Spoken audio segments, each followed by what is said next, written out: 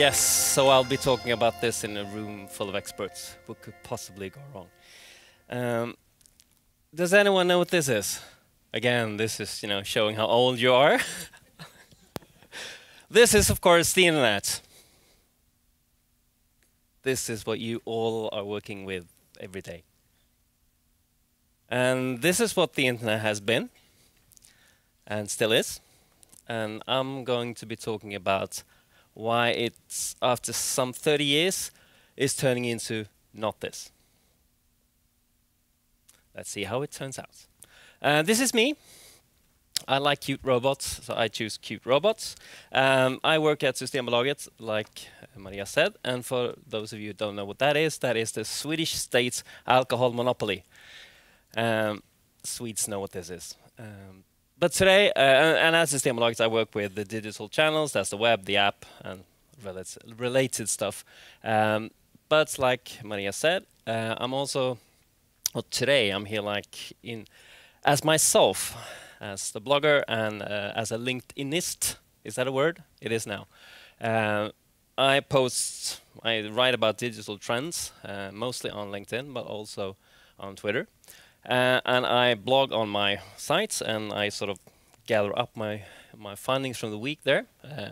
And my probably biggest digital achievement is that I am the only one in the world who has that email address. All you who have a name like me, you know how big that is. The rest of you don't know. So today I'm here as myself and not Systembolaget. And you will be listening to some speakers with amazing CVs. And what you remember from this is you will start off by listening to a guy who just boasted about his email address in 2018. I'm sure you're extremely impressed already. Back to this. This is the internet. And what do I mean by that? This is why librarians were so quick to jump the internet wagon. Because the internet is pretty much a bunch of cards. Lots of cards in the cyberspace. And that was just like a library, lots of books, and somewhere you have to find the books.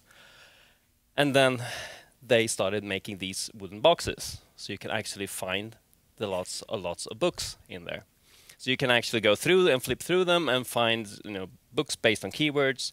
You go to the shelf, you find your book, you take your book.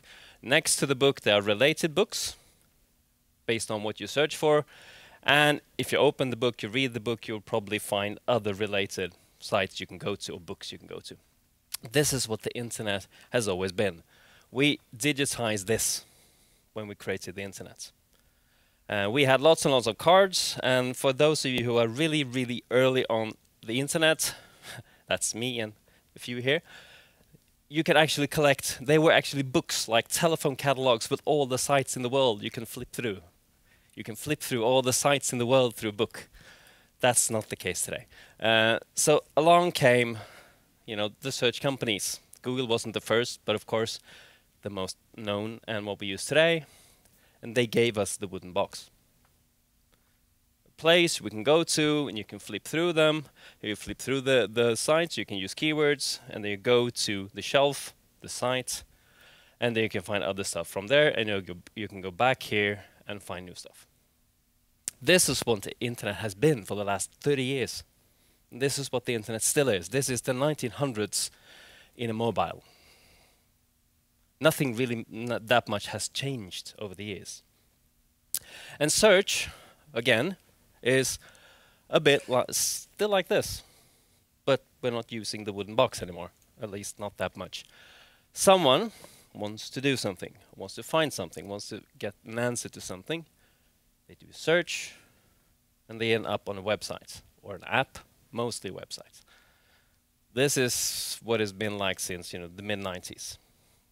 Not too much has changed there. But I'm going to talk about today what is changing now. What is sort of making this not be the truth anymore. So let's start by eliminating the one thing that Google, I'll be talking a lot about Google today, of course, the one thing that Google absolutely doesn't need, which is, of course, the website. Google doesn't need websites. Google has never needed websites. What Google needs is data. The website has been the way we used to be able to communicate with people.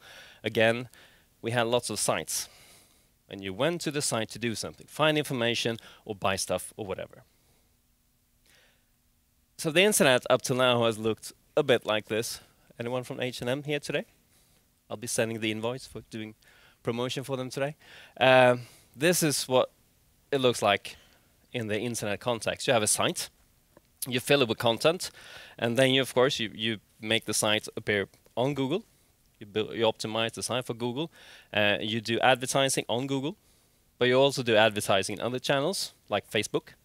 And the end game is get people to the site or download an app. But again, a lot go to the site to do stuff. We love our sites. We spend lots and lots of time on our sites. The customers, on the other hand, don't really share that sentiment.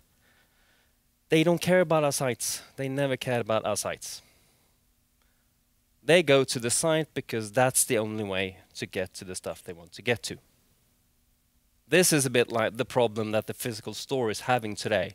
The physical store was the place you went to do stuff. You had to go there because there was no other way to do it. Now you can do things online. You don't have to go to the physical store anymore. That's why retail is having problems right now. Same for the sites. And the reason is, of course, that there's tons and tons and tons of options today that didn't exist in '94 or even 2004. And like Maria said, you're all completely new technologies. You have voice, and you do more and more stuff in the hardware. I search more and more through, the internal search on the iPhone, rather than go to the sites. Of course, I'm using Google, who apparently are paying like $9 billion to be the default search engine in iOS. That's how important it is to be the default search engine. And we're not just going here to sort of spend time. We want to do things. We want to buy things. We want to take action. And we can do that in all these places now. And you can do more and more stuff directly in these places. You don't have to sort of go to Facebook and then be directed to a site. You can do stuff on Facebook, on Pinterest, on Instagram, in iMessage. And we don't want to go to a site because, there it takes us a couple of seconds to go to the site. If I can do it where I am, that's much better. It's much better to sit at home doing my shopping on my screen rather than go to the store.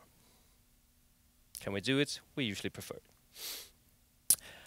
So what's happening now, of course, since Google and Facebook has realized this, is yes, we have the sites. We still do build them for Google. We promote it on Google, we promote it on Facebook. But more and more stuff is coming back to Google and Facebook. People are working with social platforms, they know to not link out. You get punished for linking out. Google has always been about linking out. Facebook and the social platforms has been stay in the platform. Do not leave the platform. That will earn you points. It'll cost you points, not earn you points. So more and more, they want us to spend more and more time on the sites, on their sites, not just any sites. And the website is not as relevant anymore. Not the stuff in it, but the actual www. And Google has been telling us this for years. The micro moments is where it's at. We have a tendency to think about you have a campaign and you have a store and then you have a site and the customers pass through these 3 touch points and then they do something, they buy something. But Google is saying, we're doing millions of interactions every day to get through the end game. And those are not in our own channels. A lot of that is happening in other channels, other people's channels. And then you actually even get stuff like this, where Google themselves are now looking at killing the URL. The reason they're doing is primarily sort of an engineering thing. This : is extremely weird.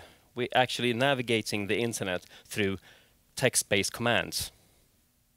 It's extremely weird when everything else is, buttons and things.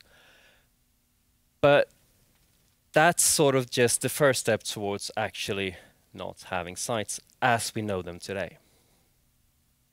Did you see yesterday, by the way, that Google killed Google Plus yesterday? It's no more. And I was like, it's still there. On to what is slowly happening now. Not just you have a site and you sort of promote it here, and then you get people to the site or to Google. You actually put your sites on Google or on Facebook. Google have the AMP mobile format, which is sort of a fast-loading mobile protocol. Facebook have instant articles, which is sort of the same thing. You build your site on Google's platform or on Facebook's platform directly there, which means that they will load even faster. You don't have to put it there. Most people choose to put it on their sites, on their servers, because then you get loading time that is much, much better than what sites can do. And we want things to move fast. So when I look through the Google search page result page today, if I see a result with this little arrow next to it being this is an AMP site, I choose that over a normal mobile site because I know it will be much faster. So the sites are actually moving into the cloud or the platform at home with Google and Facebook. And the reason, is of course that they want us to do everything there, not just search and find and go somewhere to do the stuff. They want us to pay for things. They want us to find directions. They want us to buy tickets. They want us to do everything there. Not just find something, go somewhere else. And looking at Google, they are, of course, adding more and more functionality towards this. To the left, the moving part is a movie search part of Google. We can actually search for movies like you can do here, like you always could have done, but now you can actually buy the tickets directly in the search results. Not in Sweden yet, but you can actually, it would be like you can, okay, here you have the SF cinemas, you have the movies, and then you can actually buy the ticket without even leaving the search results. Google has released, well, several times actually, they're building it, the hotel and flight booking functionality, which lets you find hotels and flights. They have a complete tour guide. You can actually know what to do when you get to places as well. But here you have, okay, this is the hotels, these are the flights, these are the prices, and then you can book hotels and buy the flight tickets here. You don't have to leave the Google results page to go to sites, not even like booking.com or the other aggregators. You can actually do it here. And of course, not only Google is doing this, like I said, this is Google and Facebook, who are looking more and more alike. You can, both these companies have the ability to upload at least part of your product catalog to their platforms and display here.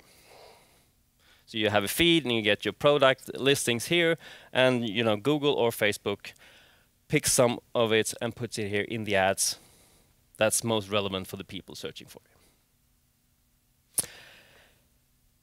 And then you're starting to get things like this.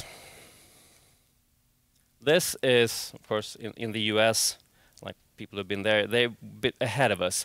This is the Google search page without even doing a search. This is going to google.com and you get this. We're used to the big white window with the search bar. This is what you're getting now. And this is starting to look an awful like a newsfeed. Looking a lot like the Facebook newsfeed.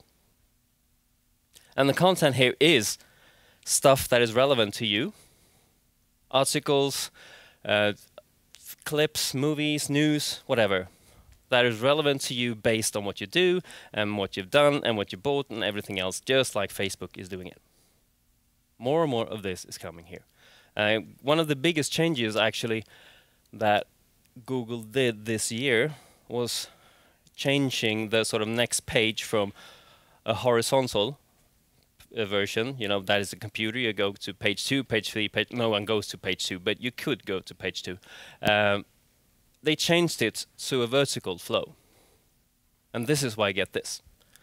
Because on computers, we hate scrolling. Scrolling is bad. In mobiles, we love scrolling. Scrolling is fun. We love scrolling. This is what Google is adjusting to.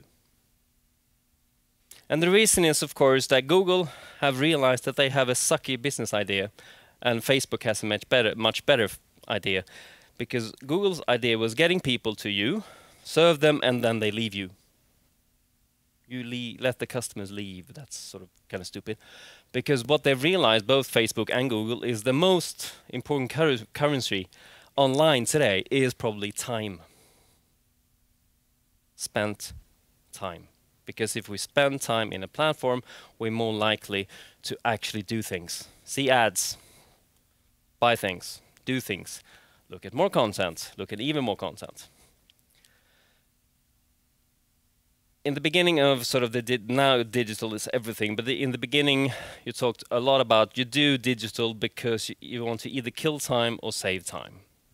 And Facebook has sort of been about killing time.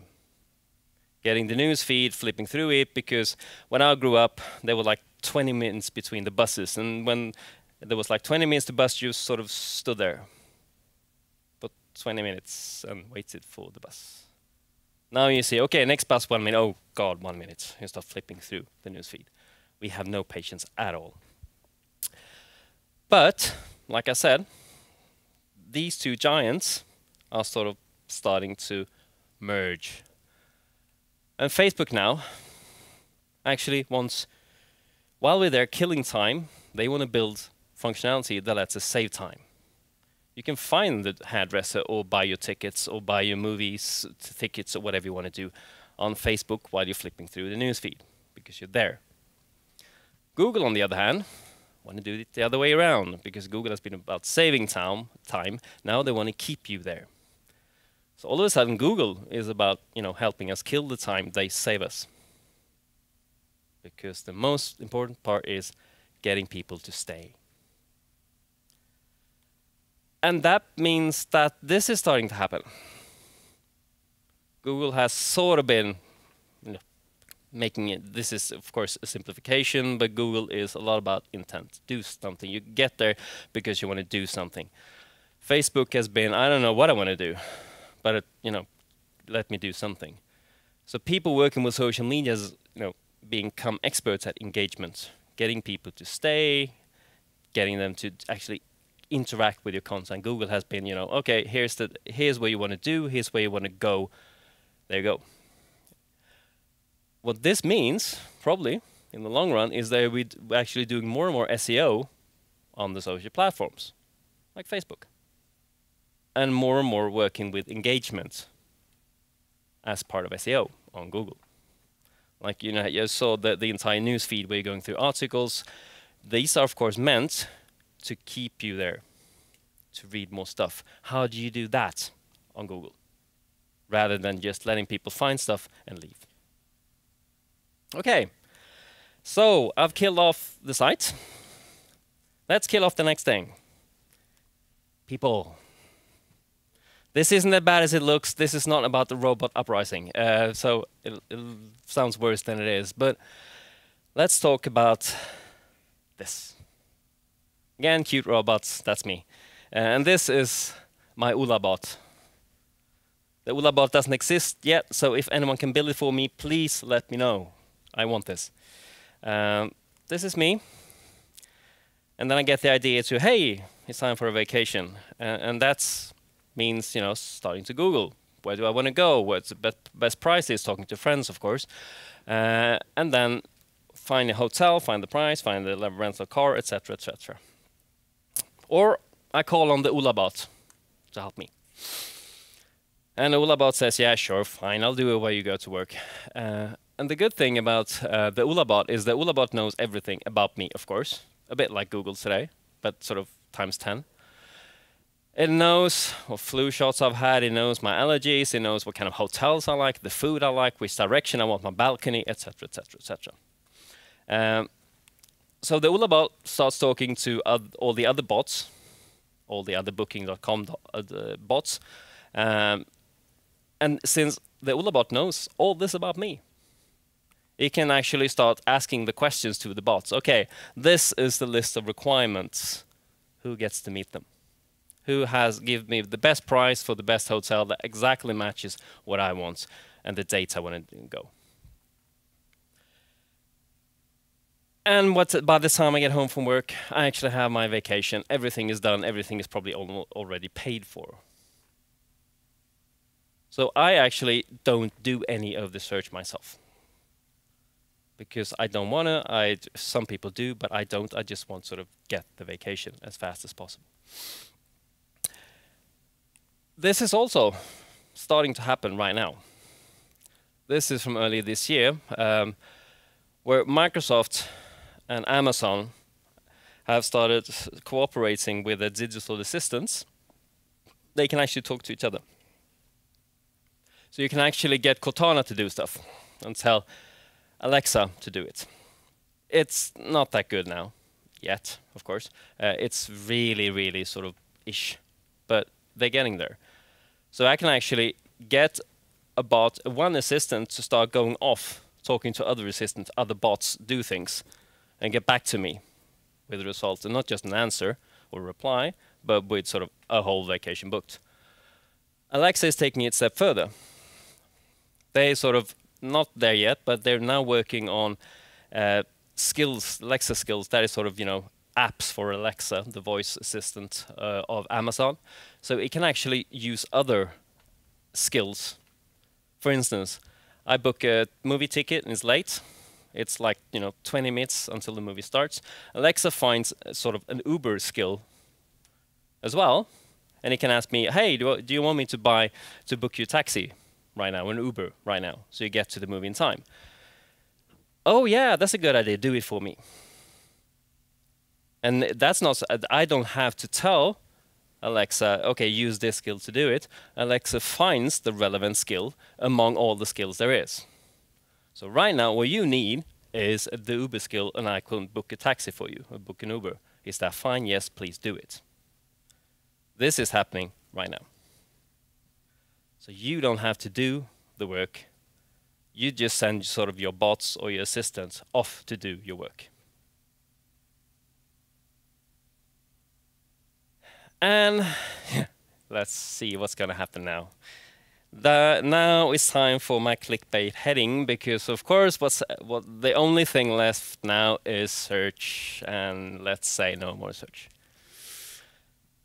This is sort of what I've been building up to, as you probably understand by now. So what do I mean by this? Well, that find will replace search. Am I splitting hairs now? Here? Oh boy, yes I am. But then again, so is Google.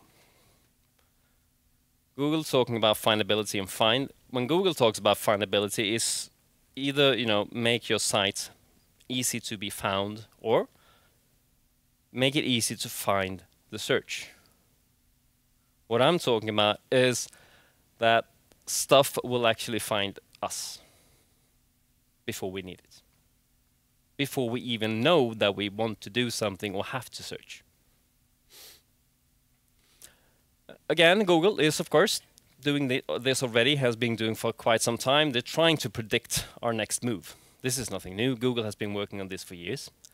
What's happening now is Google is pulling more and more data from us, not just how we searched, but Google is now pulling all the kinds of data it has, what we bought, what we've done, where we traveled, where we've been, etc., to help us predict what we're going to search for. Back to this one. This is the hotel booking functionality from Google. When it comes to flights, Google have actually started predicting delays.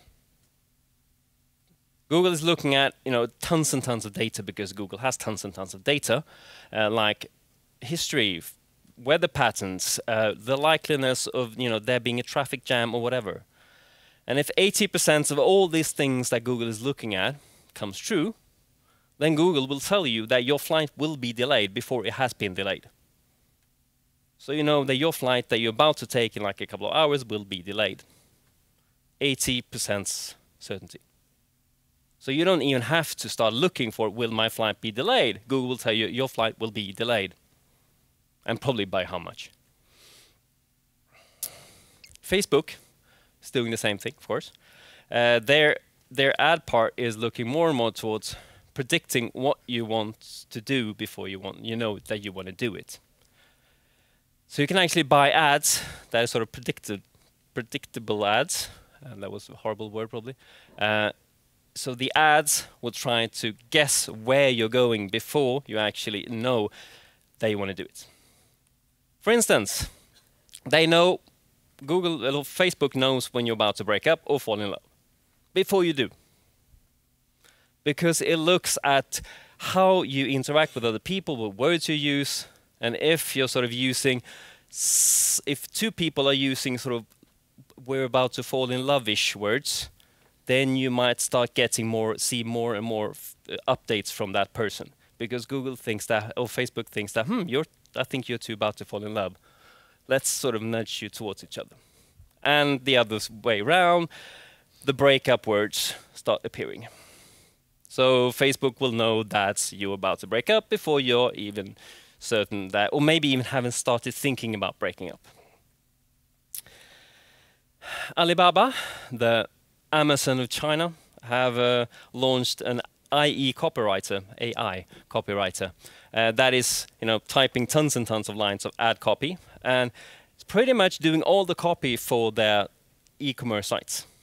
And they're like doing 1 million of these. What is it, a day?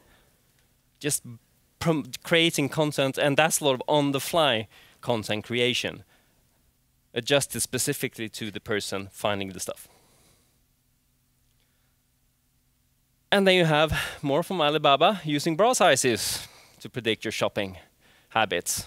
This is okay, so what does that have to do with anything? Well, if you start to see correlations somewhere, use them. Somewhere along the way, Alibaba found something about bra sizes and knows what you're going to shop, and not just what kind of bra size you wear, but other shopping habits you will have as well. And here, they're actually starting having smart mirrors in the toilet queue because hey, you're just standing there. Why not sort of let you do stuff? This is a micro moment. This is more and more turning into you can actually shop there. And what you get on the screens here is, of course, content or products personalized for you based on who you are, because they're, of course, also using face recognition. So they know that you are standing there looking at it, and you get to see stuff based on what you are most likely about to buy. So without you even knowing that you have to buy this, you'll start seeing those things appearing. Here as well, just in the toilet queue. Again, back to Alexa, who recently, like a month ago, released Alexa Hunches, which is Alexa's way of predicting your behavior. It learns through machine learning what you usually do, and then it starts suggesting things based on that, of course. Things like, hey, you're going to bed, the lights on the porch are still on, do you want me to turn them off? Yes, please.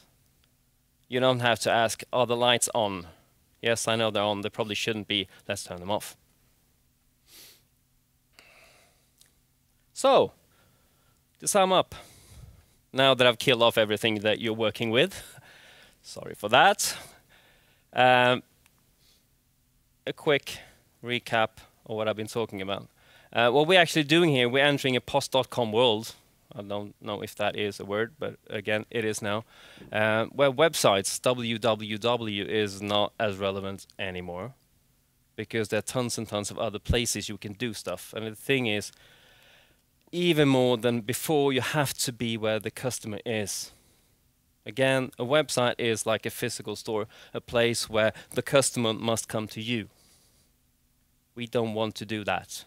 We want to do things on our terms. We have to be where the customers are even more than before, and that means also in the physical offline world. Bots will more and more be the target audience.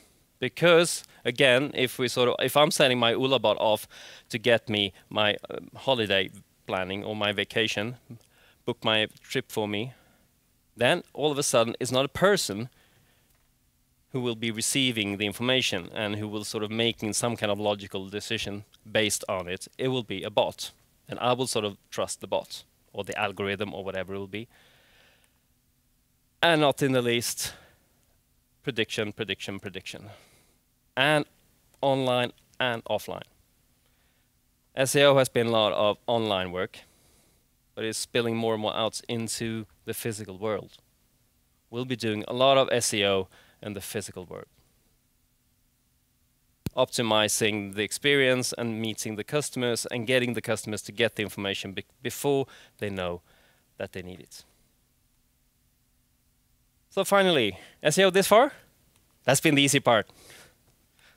Now, today, this is where the fun really starts. And it will be trickier than ever, but it'll be more fun than ever. That's at least what I think. Thank you very much.